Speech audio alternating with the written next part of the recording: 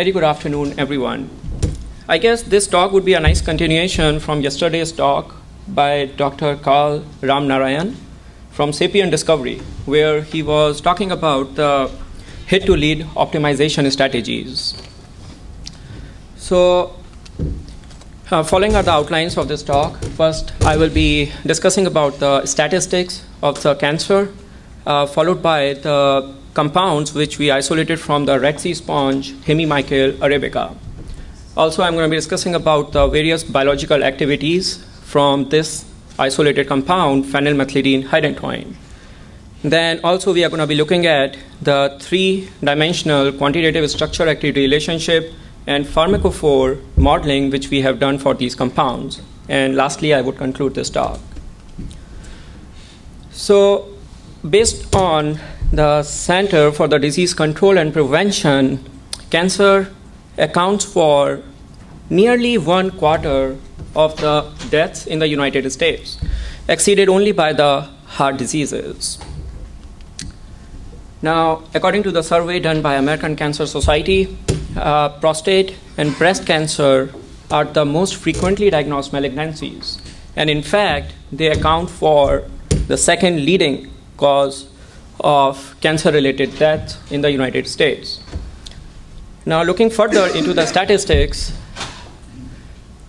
based on the 2014 survey, they have estimated that approximately 29,000 people are going to die in the entire United States because of the prostate cancer. And looking in California state itself, that number is close to 3,000.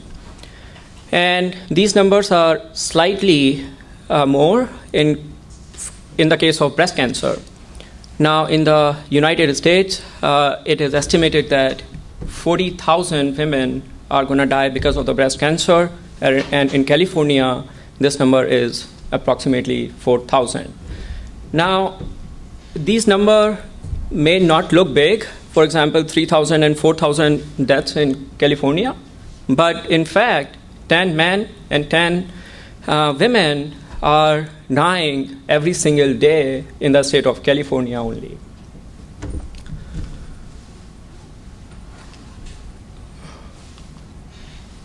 Now, as we all know, marine organisms are worldwide in existence. And because of the extreme concentration of the coexisting species, the habitat in which these organisms live become highly competitive and complex. And because of this intense competition, they tend to biosynthesize potent chemical compounds in the form of secondary metabolites. And these secondary metabolites are usually highly bioactive. Now, in this slide, we have a picture of a marine sponge, Hemimycale Arabica, which was collected from the Egyptian Red Sea coast, a small town called as Hurghada. And these were the three compounds which were isolated from this sponge.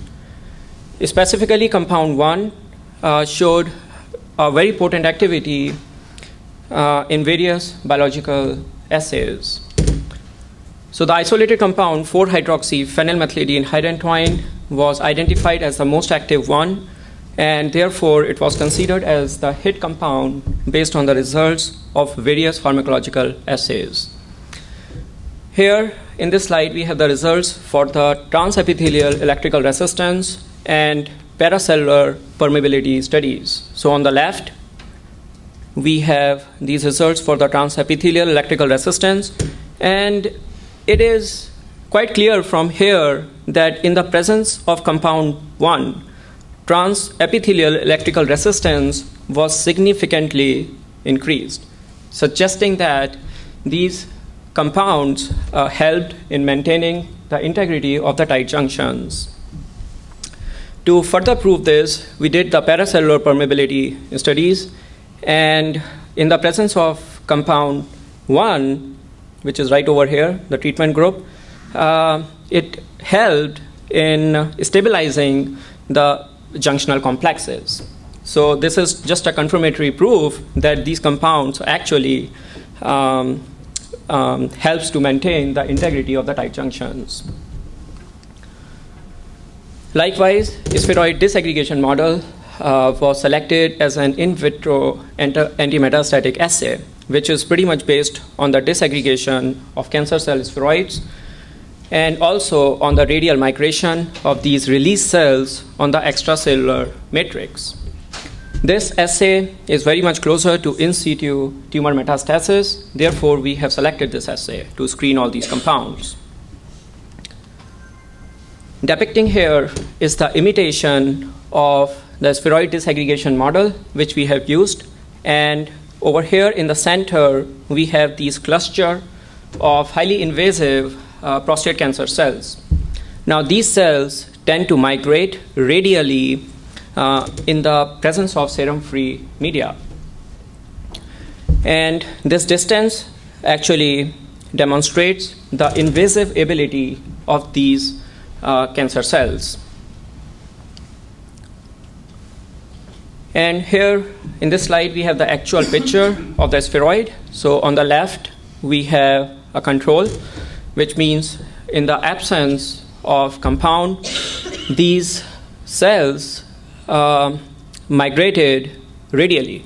So this distance we calculated, and as you can see on the right picture, this is in the presence of compound 1. So the migration of these prostate cancer cells was significantly reduced. And in fact, the migration distance in the case of compound 1 was found out to be 79 micrometers.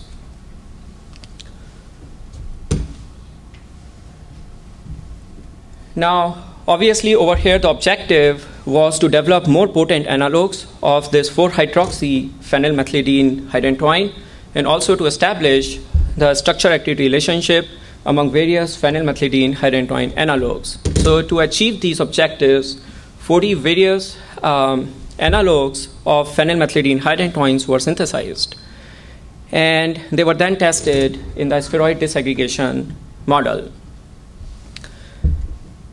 For all the compounds, 4-hydroxyphenylmethylidene-hydantoin, which was the initial isolated compound from the Red Sea sponge, was considered as the base compound with a migration distance value of 79 micrometers. Now, here in this slide, we have the optimization scheme. So first, we wanted to see the effect of this hydroxyl substituent on this phenyl ring. So we basically get rid of this hydroxyl substituent, and the activity was significantly dropped. So that kind of gave us an indication that hydroxyl group may be playing a crucial role for the activity. So secondly, we wanted to substitute all the ortho, meta, and para positions with the electron withdrawing groups. Also, all these positions were substituted by the electron donating groups, such as alkyl substituents and alkoxy substituents. Likewise, heteroaryl substitutions and the hydantoin ring modifications were also conducted.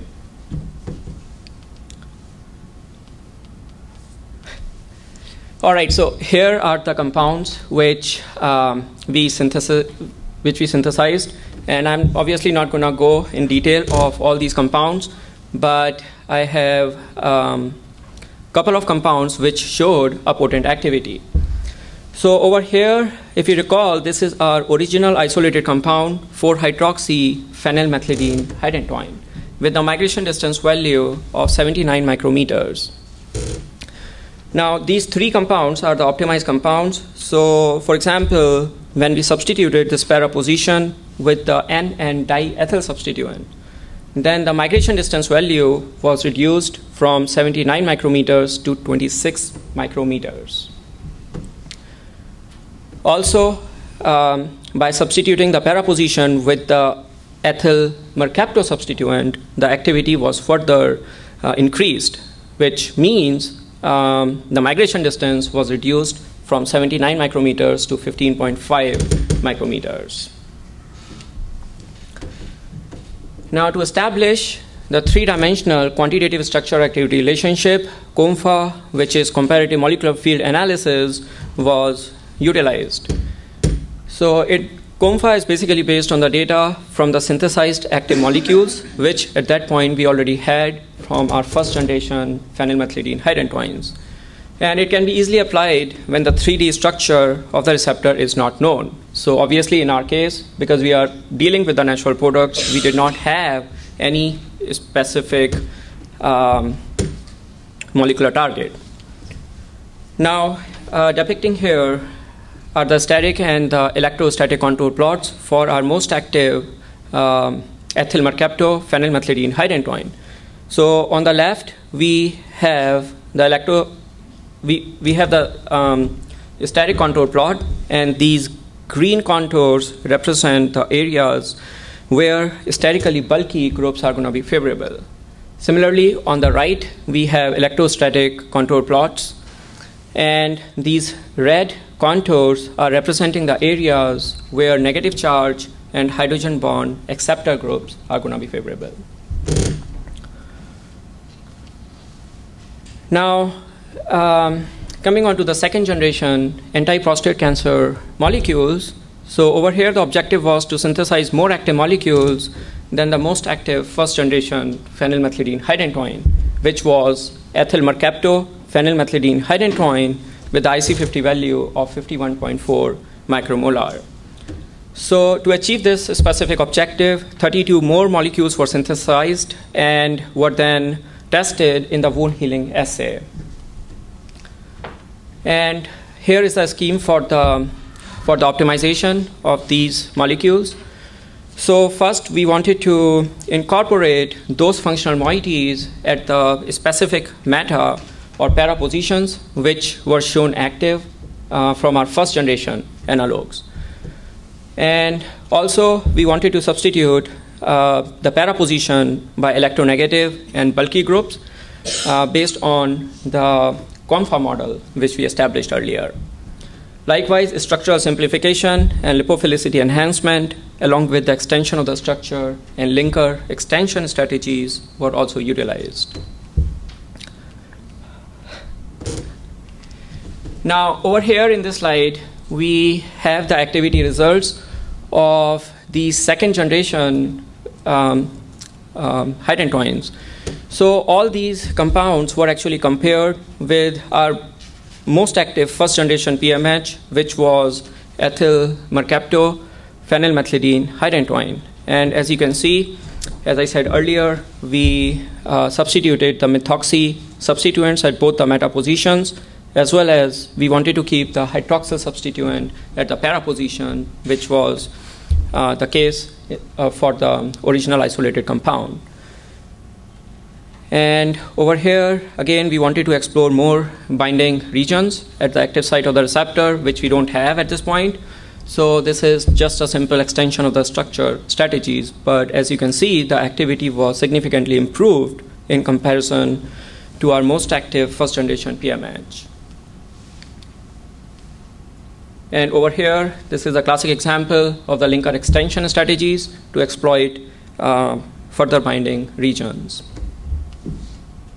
Now, overall, we were able to increase the activity. If you compare from first generation to second generation, we were able to increase the activity by 12 folds. And if compared from the original isolated compound, then we succeeded to increase the activity by 33 folds. Now, the last objective was to develop a Pharmacophore model by using the active compounds from our second generation phenylmethylidene-hydantoins. Over here in this slide, we have a discotac Pharmacophore model. On the left, we have pharmacophoric features, and on the right, we have distance relationship between these pharmacophoric points. So for example, these blue dots over here in the center represents the hydrophobic center. These green dots represents hydrogen bond acceptor sites, and then these pink dots represents the hydrogen bond donor sites. Now finally, I would like to conclude this talk by saying that marine sponge Hemimycale Arabica was targeted, and 3 compounds were isolated from this sponge. Among all those 3 compounds, 4-hydroxyphenylmethylidene-hydantoin, was identified as the active compound. Now, in an attempt to improve the activity further, we synthesized approximately 40 compounds, and these are the active compounds among all those, which is S-ethyl PMH and diethyl PMH and metamethoxyphenylmethylidene-hydantoin. Also, we established a successful Pharmacophore Model and a Pharmacophore Model using 32 compounds, which were synthesized using advanced optimization strategies. Lastly, I would like to acknowledge OMICS Group for giving me this opportunity to present this. And thanks all for your patience listening. Questions are welcome now. Okay, yeah, let's give Mudit a big hand. And we have time for 1 or 2 quick questions. Are there any questions? Okay.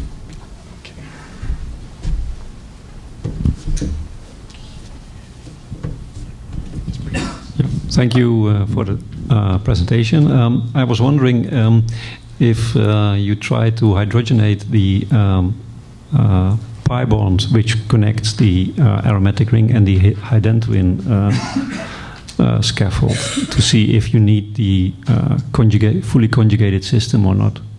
That's actually a pretty good suggestion. We haven't looked at that yet, but in the future we probably will. Yeah, because the thing is, the synthetic scheme which we utilized was a pretty straightforward single-step synthetic scheme by using aldehyde, appropriate aldehyde, whatever we are looking for, and then the hydantoin. So, but it's a very good. Of course, you introduce a rotatable bond then, which might give you more information on the active site. Right. Well, you know, if we are talking about the conformers, then specifically phenytoin, for example, does have 2 phenyl rings.